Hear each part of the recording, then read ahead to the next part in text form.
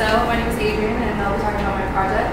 So as humans, we have an immune system. We have good and also bad bacteria in our bodies. And it's not different with amphibians as well. So I'll be focusing on this little guy over here, the long-toed salamander, also known as the macrodactylum. So this species is really interesting. It has a very wide distribution from Northern California all the way up to British Columbia and even as wide as Montana. And so the crazy thing is this amphibian is able to avoid infection. And what I mean by infection is this fungal disease called Batrachochytrium dendrobatitis, also known as BD.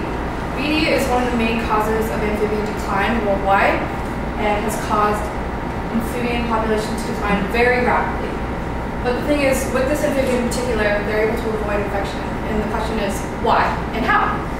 And so this species is really interesting because it has the ability to secrete this white substance that allows it to fight off predators. But this secretion is it's very particular because it also has antifungal properties.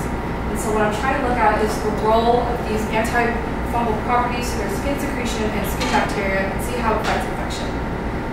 And so I'll be testing these in culture in petri dishes where I'll grow this bacteria by itself and stick these right on top of this fungal pathogen to see if there's any inhibition or any growth that could fight off this infection.